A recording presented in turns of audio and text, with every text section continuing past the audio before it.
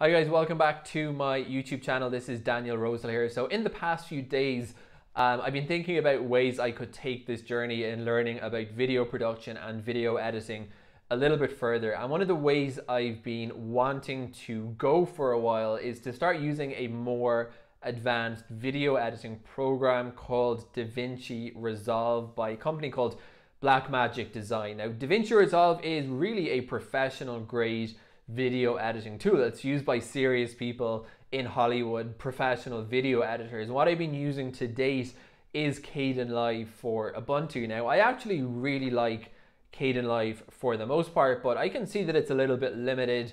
And if I want to actually learn video editing properly, which I think would be a tremendous skill to have, I'm probably going to run into it not being strong enough or having enough features for me at some point sooner or later. So DaVinci Resolve does have a free version for Ubuntu and a paid version called Studio.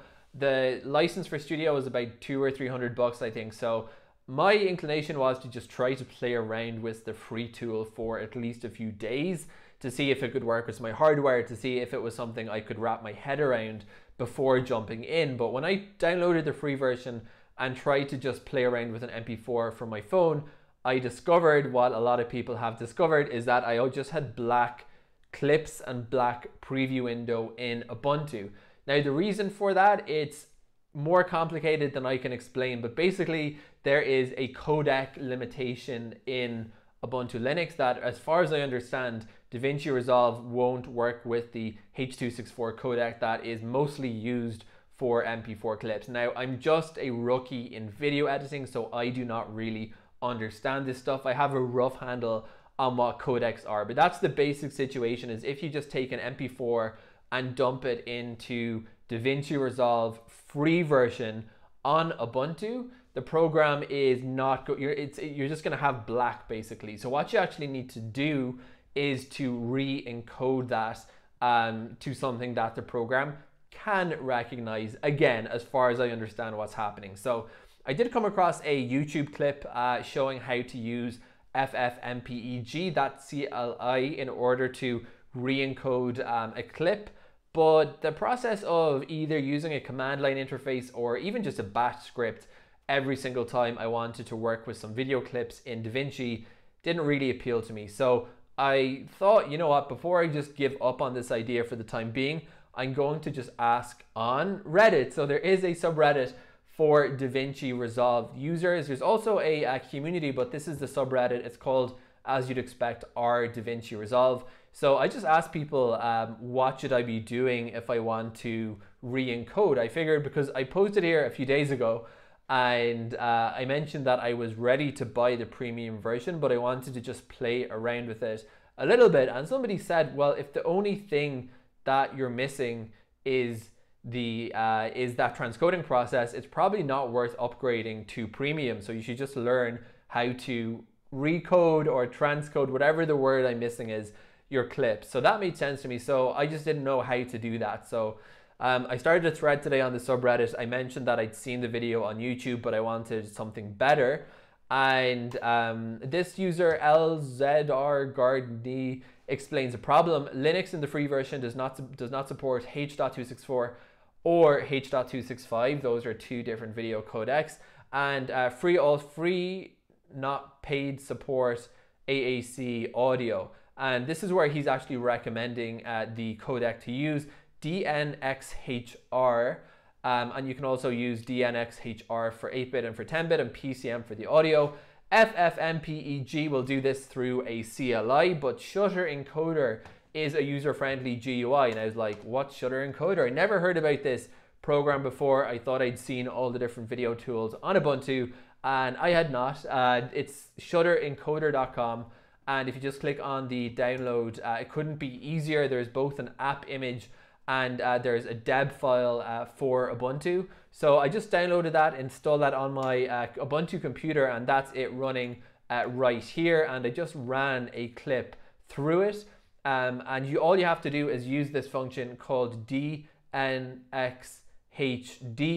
And I'm just going to do that now with a test clip to show you how that works. I also just want to give a quick shout out to Why Are You Emailing Me? This other Reddit user who also said that DNxHR is a common proxy media codec, and he added a bit more detail that you actually probably want to use that, because he says that DNxHD is limited to 1920, so that's 1080p HD. So obviously if you're trying to retranscode 4K video clips or above, that's not going to help you. And as he points out, this is going to take up more hard drive space, of course, because of the fact that you're going to be creating more clips. So I'm just going to show you how this program worked. I just recorded a test video on my phone, copied that over to my desktop, and now I'm going to run it through this program. Okay, so I've gone into my desktop, and this is the video file that I just recorded using my my Android here. As you can see, it produces an mp4 file. It's just probably going to be 82 megs. Actually, is not as small as I would have expected. Just a few seconds of me. Okay, just recording this quick test clip, and it's going to be mp4 format. Okay, so that's it. You can see the audio is there. You can see the video is there. Now, just to double up a little bit and explain the problem, I'm just going to show you what happens when I try to get this into DaVinci Resolve running on Ubuntu without doing any transcoding firstly. Okay, so I'm now in DaVinci Resolve this is running on Ubuntu 2010. I just added my desktop where this clip is as a destination here in the media tab. And I'm just going to go into testing, which is where this clip is. Now, this is where it's sitting in the file system. You can see Home Daniel Desktop Testing. But as you can see, when I open into that folder on DaVinci Resolve, all I'm getting is a black clip. So when this happened, I thought, this probably isn't what it's supposed to look like. So I can add that into my media pool, then go into my editing functionality, and I can drag this onto my editing timeline, but there's nothing to see. It's just black, and there's no audio waveform as well. So I figured this was probably not what was supposed to be the case. So now let me go ahead and run this clip through Shutter, and you'll see what's going to happen, and that after doing this, we can actually use this clip. Okay, so I've just gone into Shutter Encoder now, and I've just pointed it to this test mp4 file sitting on my desktop. Now you can see if I scroll through the available functions in editing codecs, I have both DNxHD and DNxHR. I also have a couple more. I also have the output codecs, including H.264 and 265.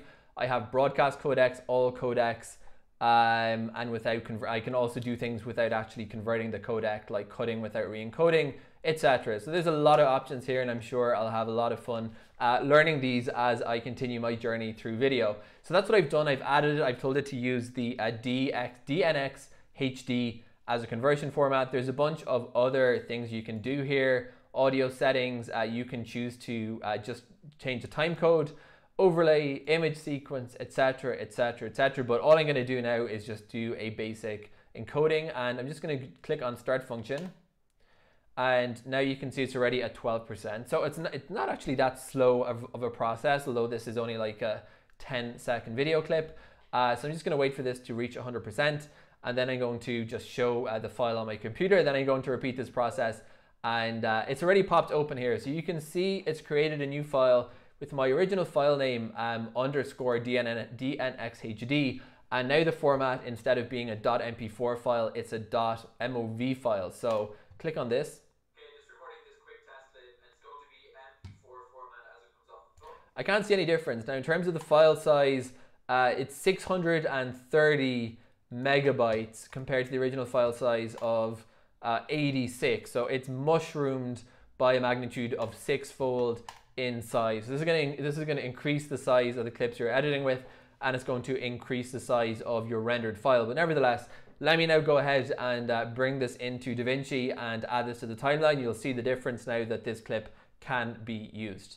Okay, so same process. I'm now back into DaVinci Resolve. I'm going to go back to my media pool, and I'm going to look through the files again, desktop, testing, and click on the testing folder. And now you can see I have my clip. So this is the original MP4. This is it converted into MOV. And as you can see, I have the levels, so the audios come through as well.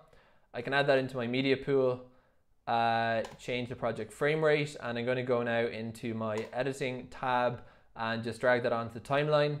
And as you can see I have an audio waveform now, and I have video. It's going to be MP4 format as it comes off the phone, which is, I believe. And now when I go through that clip, it doesn't look any more like there's no black. Well, there is black here, but if you watch again, try to import this into DaVinci Resolve on Ubuntu 2010.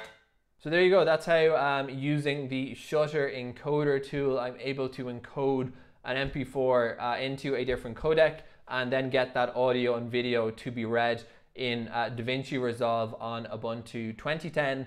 The free version, the big negative here, to point out the obvious, is that that file size is considerably bigger than the mp4. So if you're running on kind of basic hardware, basic storage, like the kind of setup I have, that's going to be posing a sort of difficulty on your ability to edit clips, but at least you can use it and play around a little bit with the software.